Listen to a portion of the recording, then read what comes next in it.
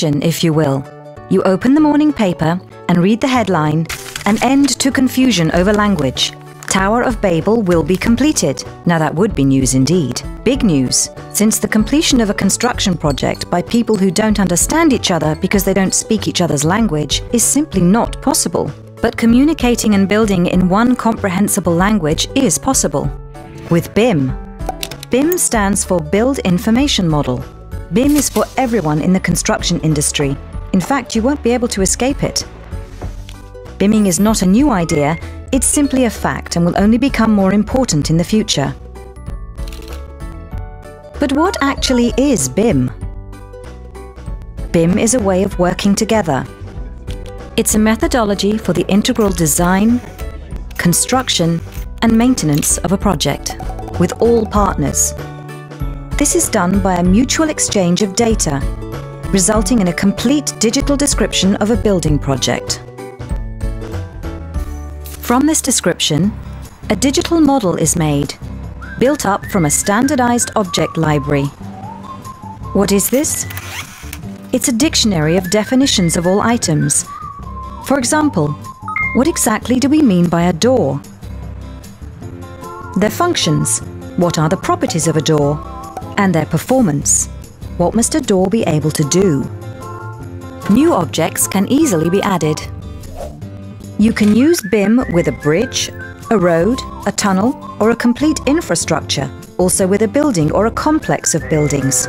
BIM is available for the entire life cycle of a construction project, from design through construction, management, maintenance, even to demolition. Who works with BIM? With BIM, each individual party makes their own contribution to the virtual structure. The architect, the contractor, the builder, the consultant, the installer, the glazier, everyone. This works well as long as all components satisfy everything agreed upon in the object library. Only then is there one language understood by everyone. You can study the project and see the library components before construction begins. Information about construction, maintenance, costs and safety all comes from the same source, BIM. But not everyone needs all the information. So, BIM also contains an agreement about who can look at what and who is allowed to input to which sections. Why BIM? BIM exists to enhance the performance of a construction project or network infrastructure. This is possible because the information is standardized and available for the entire life cycle of the structure. With BIM, you get better cooperation and decisions are easier to make. But do people working with BIM need to use a new software package? The answer is no. Everyone can carry on working with the system they prefer. But that system must be able to exchange information based on an open standard. You just need a new piece of free software to enable you to input your data to BIM. One open standard for all. BIM delivers many advantages: fewer transaction costs, fewer failure costs due to error, and higher quality. How is this possible? Well, for example, because information is standardized, the cost of getting quotes and making deals is greatly reduced. Data is input just once, but reused many times. It is no longer possible to think that an apple is a pear, and that saves time, confusion, and money. In addition, far fewer mistakes are made. Before a shovel even hits the ground, BIM shows you where things can go wrong, which is obviously better than discovering something during the project. Currently, putting mistakes right costs 6 billion euros per year.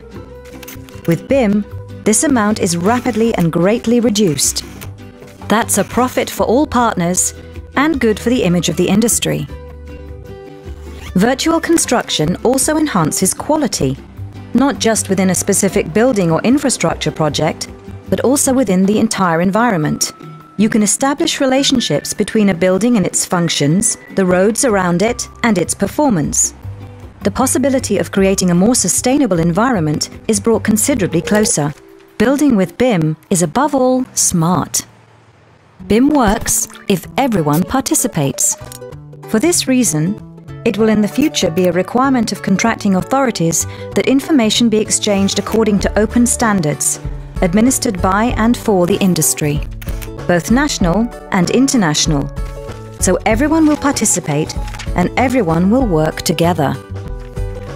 With BIM, aspects and elements are connected to everything: design, price, timetable, and the effect on maintenance. An example? Say a contractor decides to move all dividing walls in a virtual construction by 1 meter.